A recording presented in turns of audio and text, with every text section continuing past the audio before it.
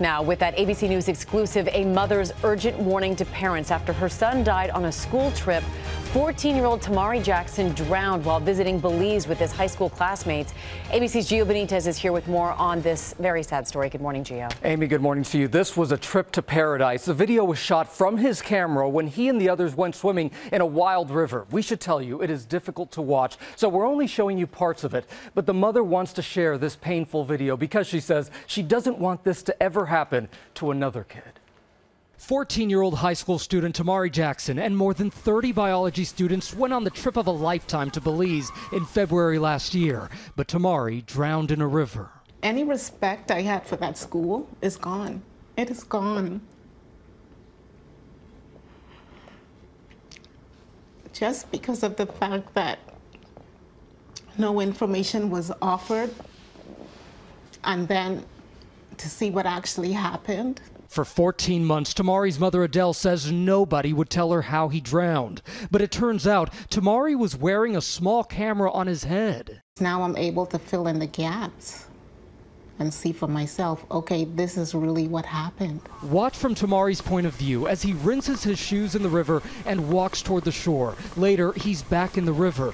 They're blurred, but these are the other students and 6 chaperones swimming around him. Tomari appears to be struggling, his hand reaching out for a rock. ABC News is not showing the rest of the video. In it, you can hear Tomari call out for help 3 times, the others just feet away. His mom now suing the school district and the local sanctuary, Monkey Bay.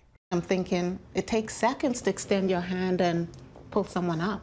So there were multiple opportunities to save him. The chaperones are in his plain view, and they do nothing.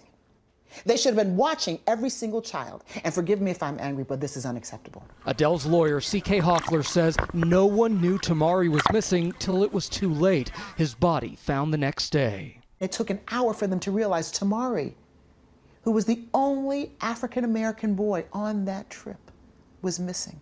And so they must not have been paying attention. This morning, the Cobb County School District tells ABC News we cannot comment on pending litigation. The Monkey Bay Sanctuary says in part, all of us continue to grieve the tragic loss of Tomari Jackson.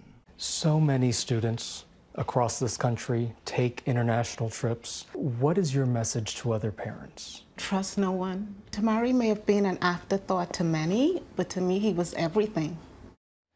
A strong mother right there. You can read the sanctuary's full statement on our website right now. Now, Adell bought that camera for Tomari right before the class trip. The U.S. State Department sent it to her after receiving it from the sanctuary in Belize.